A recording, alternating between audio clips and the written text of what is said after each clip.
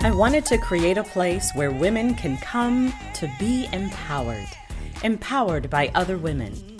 Women helping women, with interviews of extraordinary and inspiring leaders, artists, celebrities, and change makers who have overcome great challenges to become incredibly successful and then give back to others so that they can love and believe in themselves, follow their bliss, and shine their light.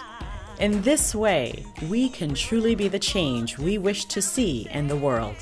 Welcome to the Orgina Rose Show.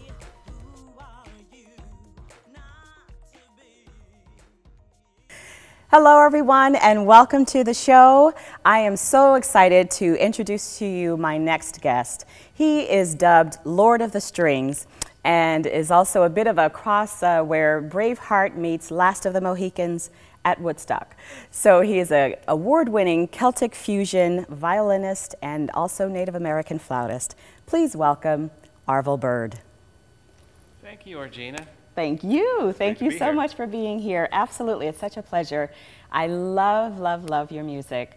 I love both the violin. It's pristine in its sound, and then also the Native American flautist. So you really are wearing a couple of hats at least. I am, and that pristine sound comes from 11 years of classical training. Ah, there you go. There you go. And it shows through that discipline that you've had. So tell us a little bit about how did you come to play the violin and the native, the flute and so on? Well, I was 9 years old when I took up the violin. Okay. I told my mother I wanted to play the trumpet. You know how that went over. Yeah. She frowned and said, Arvel, we have a violin under the bed. You either play that or you don't play anything. Oh, wow. So, well, look at that. So I got the violin out and I, opened the case and it smelled funny. But wasn't love at first sight, huh? It wasn't. Actually, I would say that it was my first violin teacher that made me start loving the violin and loving music too. It was going to those lessons was an exciting event for me, and it was magical. And so I looked forward to that magic every week because it was something that I didn't have in my family life. And in fact, the violin became my refuge as a young boy because of the chaos, the confusion, anger, upset in my family. Sure. I could go in my room, shut the door, and play the violin, and I could be away from all of that confusion and upset that I was going through as a young boy. I so identify with that. That was the stage for me, the theater. I could go on stage and kind of escape from all of, and go into this other world that was magical. So, so I really, really identify with that. And so how did the Native American flute come in for you then? Well, so as an adult then, I went into professional music playing as a violinist. And that, after 11 years of classical training, then I wanted to expand and try other genres of music because it looked so much fun playing those other genres. And for me at that point, just music was those little notes on a piece of paper. Right. And so I knew it had to be more than that. Big difference. Well, that led me to folk music, Appalachian mountain music, bluegrass music, country music, blues and jazz. And eventually I wound up in Nashville, Tennessee. At the time I was playing the violin for Glenn Campbell. Wow. But I wanted to get more involved in the music industry, so my wife and I moved to Nashville, and I started a music studio there, a recording studio, because I wanted to become a studio musician but had no experience. So I thought if I start a studio, I'll get experience. What a great idea, right? Well, yeah. Exactly. Worked out that way because the studio kind of took over my life. Yeah, it's a whole other beast, so to speak. Yeah. I always knew that I was a Southern Paiute mixed blood on my mother's side because she was Southern Paiute and my grandmother was full-blood Southern Paiute from Southern Utah. But my mother never talked about it and never was proud of it because when she grew up, it was a stigma. There was prejudice. There was hardship. Sure. There was. She told me she and her brother, the one that I'm named after, had to fight every kid in school just to be left alone. Wow. So that's how tough it was. Okay. So she wanted something better for me. Right. So she never talked about it. But as I was in this recording studio making music for other people, one of my clients came in to do a Native American CD. And so that got me reinterested in my own heritage. And as I got into the community of Native America and mixed blood people there in Middle Tennessee, I began to form an affinity for this this heritage. Yes. Their way of life, Yes. past history. It's just everything just resonated with me. So I began to record my own music at that point, and I wanted to play the Native American flute. I wanted added it to my music, So, but I didn't play it myself. so prior to that, you were not, even though you wanted to become a recording artist, you were doing other people's music first. Yes. Interesting, isn't that? Yeah. Yeah. So it took connecting with this, your heritage a bit, and this whole other music genre to finally do that. It did, because, and following my heart, following my inner voice, because Yes. my inner voice was really kicking my butt, you know. As it does. You know, you've got all this music in you, Yes. and it's time for you to bring it out. Yes. I'd actually watched a friend of mine, a close friend of mine, die of cancer, who was a brilliant artist. The only problem with him, he was a perfectionist, and so nothing he did was ever done. Wow. So even though his artwork would send you into a different dimension, he wouldn't release it to the public.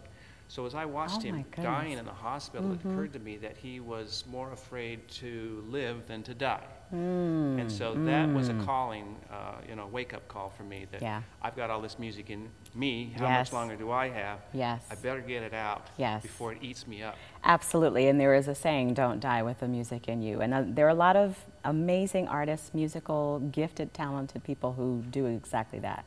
So great that you got the wake-up call and you heard it and you heeded it. Right. So huge, huge, huge. And I'm so excited because you're going to share some of your wonderful work with us today.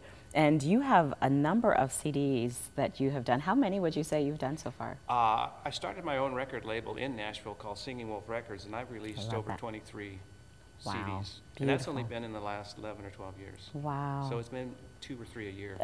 That's pretty. I've been busy. You've been busy, you are. Plus touring full time. Touring all the time. You are everywhere. I love seeing that as well. So that's really, really exciting.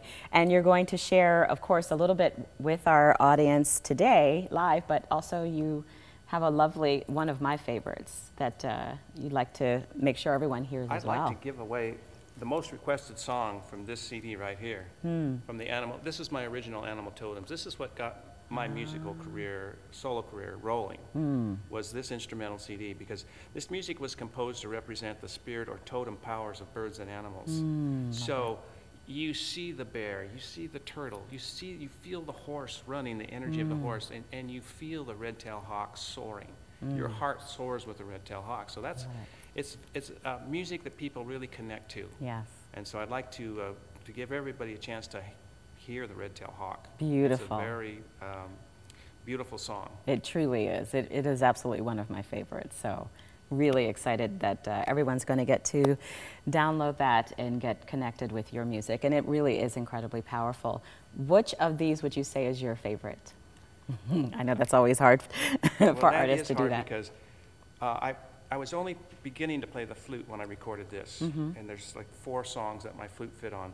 But by the time I recorded my second Animal Totems, I was really well into playing the flute, and I was pushing the envelope of what the Native American flute can do. I was putting it into contemporary styles of music like blues shuffle and Latin jazz, cinematic stuff. Love that. And so this one actually was the CD that won me a Native American Music Award here in the United States for Artist of the Year. Excellent. Yes. So I'm very proud of this one. Beautiful. Beautiful. So these are probably my favorite, although this was a new one that I just recorded last year in a cave in southern Utah. Wow. That's why it's called Cave Lake. Secret of Cave Lakes. Because the flute gave me the melodies and the cave gave me the reverb and echo. So you actually recorded it there? In the cave with Oh a my digital, goodness. you know, remote. The beauty of technology, isn't it great? It's fantastic. Oh, I can't wait to hear some of that myself. It was wonderful. Yeah, just very soothing, very calming. Yes. So that was my idea with that whole CD when I went in there. Then I've got these 2 similar CDs because they're only 6 songs each and they're both unplugged. I love it, unplugged. That means that I'm playing the guitar, I'm singing, playing the violin or the fiddle, the flutes, the whistles. Holy and my mackerel. wife Kimberly is singing harmony and playing the Irish hand drum, the bourne. Oh, That's awesome. So these I love it. This is kind of a new direction for me because I wanted to feature more of my vocals Yes. in these new CDs, which you've been helping me with. Yes, and you've done a wonderful, wonderful job with. So I love that you now have those on CD as well. I'm loving it too. Fantastic. Loving, loving. So when we come back, we're going to hear you actually playing live, yes? Yes, actually a couple of songs in a medley. I'm going to play a Scottish lament. Okay. That was recorded for my Titanic CD. And then I just love Bach. You know, I grew up classically playing Bach, Yes. so I'm going to segue into not a violin concerto, but a piece for the cello, the G and G. Okay. So it's the Bach G concerto for cello. Oh, I love it. So we get a bit of your roots and a bit of who you are today. Exactly. Excellent. All right. So make sure you come back and hear Arvel Bird. No more waiting. Are you ready to completely catapult your life and business fast? Want to step into the spotlight and finally be seen as the expert and star that you are? Ready to have more fun in your business and work smarter, not harder? Then you're in the right place. Step into the spotlight, shine your light, and be the star you are in the Celebrity VIP Day. If you're done being the best kept secret, want to reach more people and ready to stop working so hard with little payoff, step up into your celebrity. In this once-in-a-lifetime opportunity, you'll get the star treatment. Have a TV talk show interview guaranteed. Be ready to rock the media and interview on national TV, radio, and magazines, and so much more. Your fabulous fun-filled day includes hair and makeup by a top Hollywood makeup artist to the stars, professional photos by a top Hollywood photographer, exclusive VIP lunch at a luxurious castle, a guaranteed interview with Orgina Rose, walk the red carpet, and enjoy a gala reception. As a bonus, you'll receive 4 power-packed live training calls to prepare you to truly shine in the spotlight and maximize your appearances. And a free ticket to the Soul Awards Gala in Hollywood, honoring extraordinary women who are shining their light by helping others. You're now a recognized celebrity and reaching more people than you ever have before. It's all possible with the Celebrity VIP Day. Only 12 spots available for this exclusive experience, so don't wait. Apply now. And now, feast your eyes and your ears on Arvel Bird.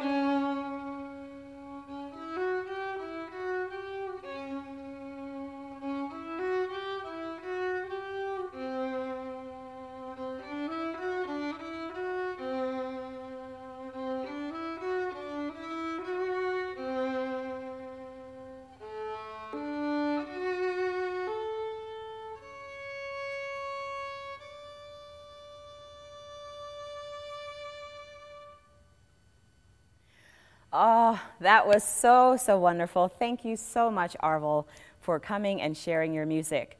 And we will be right back.